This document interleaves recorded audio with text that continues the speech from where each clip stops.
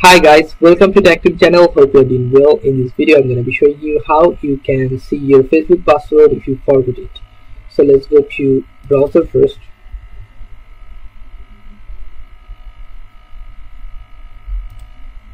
Click on Gmail. Go to Gmail account. After going Gmail account, you will find here on top right corner your profile icon, this one. Just click on this. After that, you'll find here manage your account, Google account, this one. Click on this blue button. Now all you have to go to security.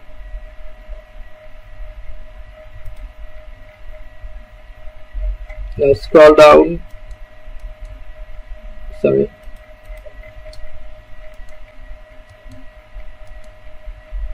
And you will find here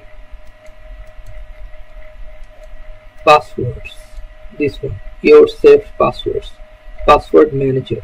Just click on this and now find facebook.com.